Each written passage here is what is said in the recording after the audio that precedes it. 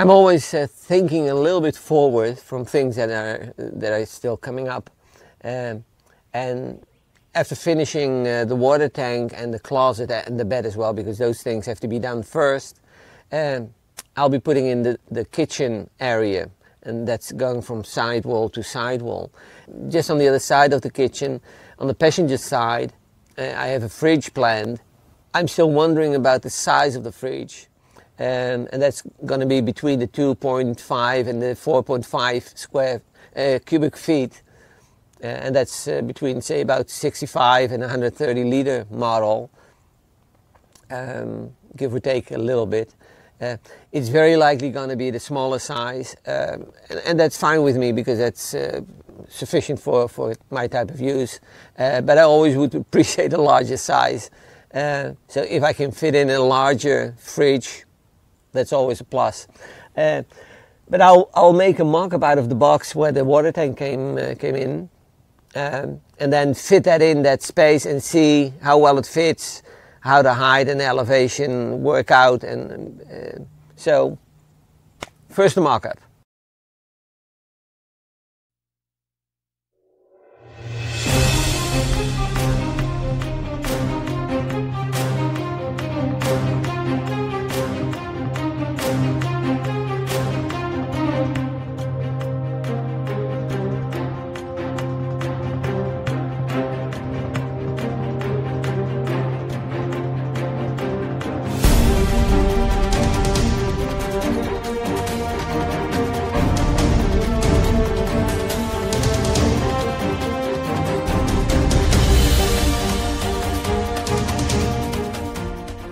There is my fridge. Hi Joey, you're in the way, guy. Because of the final positioning of the water tank and the separation to the bed, I've located where the closet will be, and then automatically around here the kitchen area will start, and that will go probably about 15 or between 15 and 18 inches deep. My idea was, because you got this indent where the windows are, where you gain about 3.5 inches of space, so I can use this 3 inches to push the fridge a little bit back into the wall and just create more living space out here. I will add probably about 2 inches of polyiso around the fridge just to get it more efficient.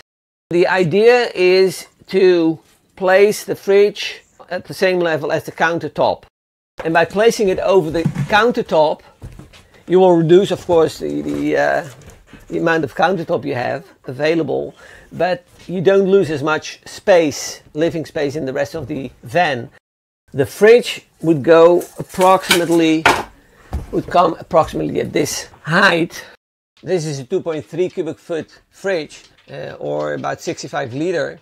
And if I would go to one size larger, that's a 130 liter or 4.5 cubic foot, that would be about 8 inches high. So let's say about 3 here and about 5 inches below here.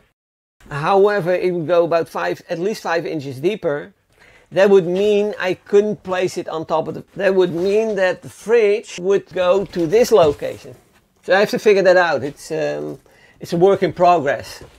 The next step is that I want to lay out approximately, just to get a better feel for it, where the kitchen countertop and the cabinets gonna be, including where the fridge might come, depending on the size of it. Gives me a little bit better overview of how things are gonna feel.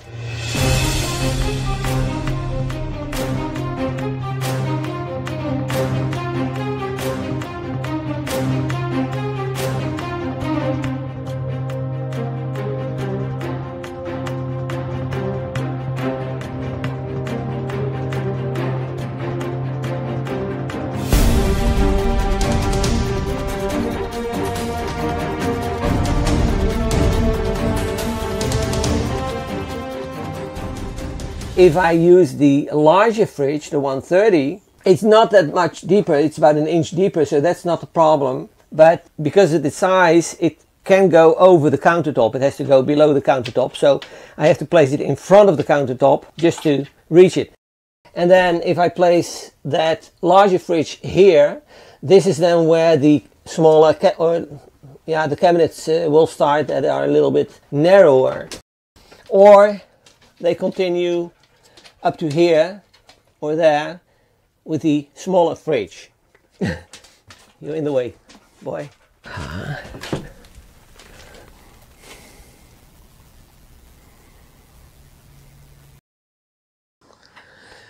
It's a simple choice when a 4.5 cubic feet fridge costs only slightly more and uses the same or similar amount of energy as its smaller cousin.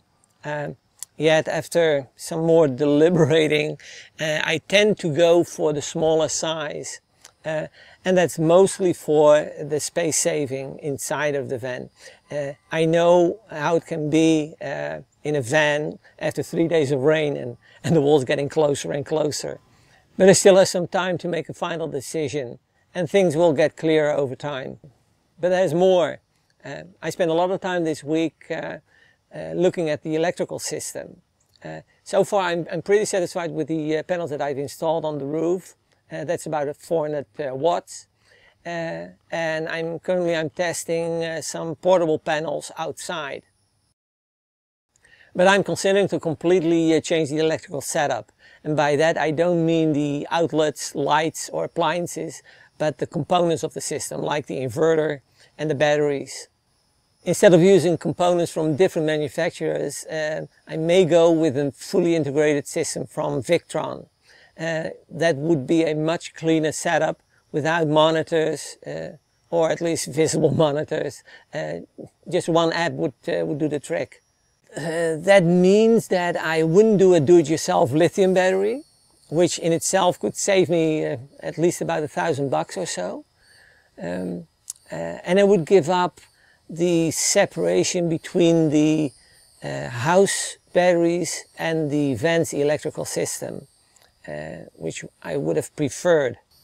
That's it for this update. Next week I'll continue with the review of the solar blanket and the flexible solar panel. So, see you then.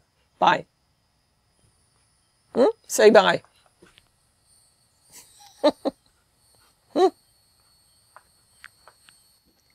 Hi guys, this is Joey and we're building a one-of-a-kind RV. Thanks for watching our YouTube channel. If you enjoyed the video, give us a like and subscribe. Or better yet, leave a comment. Thanks guys. Done a good job.